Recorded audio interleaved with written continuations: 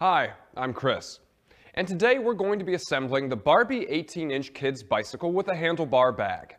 Before we get started on this cute ride, you'll need a few tools.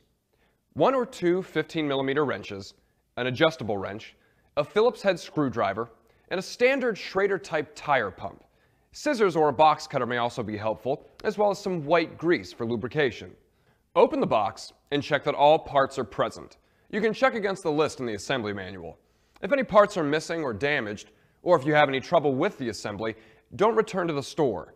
Call Dynacraft at 1-800-551-0032. We strongly recommend reading the manual or watching this video all the way through before beginning. If you aren't comfortable with the assembly, you should bring your new ride to your local bike shop to have a qualified mechanic put it together for you.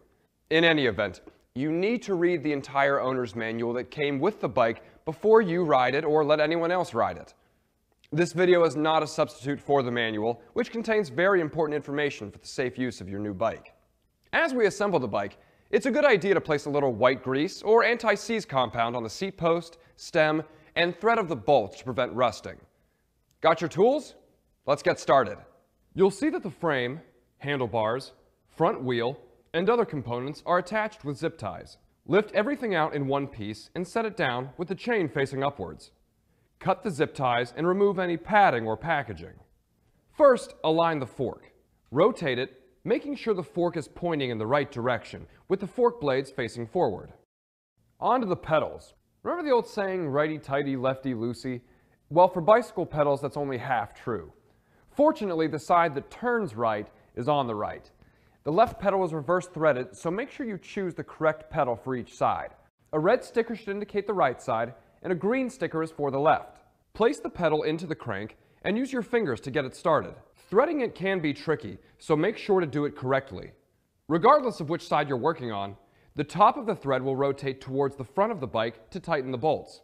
Once you finger tighten the pedals, use your 15mm wrench to snug them down.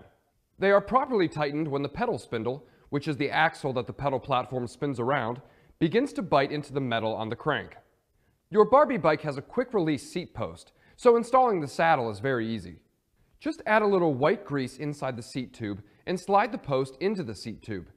Estimate the placement while making sure the minimum insertion mark is hidden, and tighten the quick release lever. Rotating it clockwise with the lever open will tighten the clamp, and you lock it into place like this. It should take some effort to close it, but if you have to force it, loosen the lever one rotation. Again, we will set this bike up for you later on. Next, take a look at the handlebar assembly, which already has a brake lever installed. Remove the plastic protector on the bottom of the stem and add a little white grease into the steerer tube. Lift the handlebar assembly to the steerer tube, making sure this wedge is loose. Slide the stem down into the steerer tube, making sure any cables track smoothly along either side. Check for the minimum insertion mark. For safe riding, the minimum insertion mark should never be showing. Align the stem by looking down at the fork. The handlebar should be perpendicular to the fork. Use your adjustable wrench to fasten it in place. We will set it up later. Now we'll install the front wheel. The front brake will have to be loosened to allow the tire to fit through. With your adjustable wrench, loosen the bolt here. Check the tire sidewall for the correct direction of rotation. If you can't find that symbol, it means the tire can be installed in either direction. To install the front wheel, place it on the ground and set the fork onto the gaps between the hub and the retaining washers. If there isn't enough room, just open the nuts a little farther. Install the 2 retaining washers with the raised lip pointed towards the fork and insert into the small hole in the fork blade. Use your fingers to tighten the wheel nuts evenly. We want the wheel to be in the middle of the fork. If it's not even, adjust the placement with the wheel nuts by loosening and tightening either side. Use your 15mm wrench to tighten the wheel. This is where that second wrench can be helpful. We need to tighten the front brake back up by squeezing the brakes together, pulling the cable taut, and tightening the bolt with the adjustable wrench. Now we need to make sure everything is tight. Standing in front of the bike, grab the wheel between your knees and try to move the handlebar from side to side. It should not move. If it does, tighten the stem a little more until it's secure. The training wheels are easy. Lay the bike down on one side. Remove the outer nut on the rear axle, but make sure you leave the square plate and inner nut in place.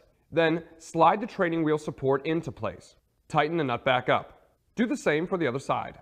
Now it's time to pump up the tires. Check the sidewall of the tires for the correct inflation range, which will be a number followed by PSI. Our bike is built, but it's not time to ride yet. Before hopping on, we need to set up the bike for the rider. Let's start with the seat. Have your little girl stand to the left of the bike. Open the quick release, then raise or lower the saddle so that it's just below her hips, making sure the minimum insertion mark remains hidden. Tighten it, then have her hop on to see how it feels. At the bottom of the pedal stroke, her knee should have a slight bend in it. To start, she may prefer a somewhat lower seat height. The saddle should also always be parallel with the ground.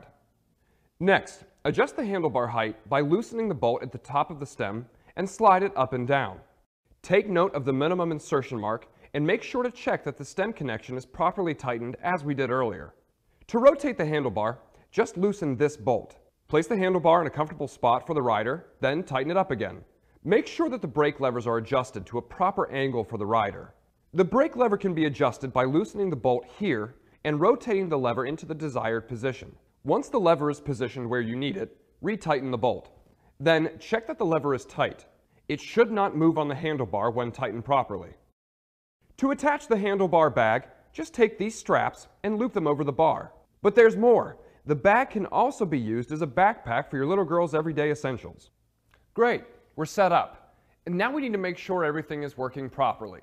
Your bike may require some adjustments and tuning from a professional bike mechanic.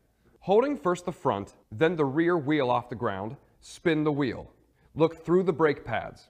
Give the brake handle a squeeze. The pads should be evenly spaced on either side of the rim, and they should contact it simultaneously, stopping the wheel so that it cannot be rotated with the brake engaged. If not, check the installation of the wheel. If your wheel is even, you will need to adjust the brake caliper. If one pad is closer to the rim than the other, loosen the fixing nut at the back of the brake, apply the brake lever to hold it centered, and retighten the fixing nut. For any additional fine tuning, just use the barrel adjuster. This bike is equipped with a coaster brake, and we need to make sure it's working.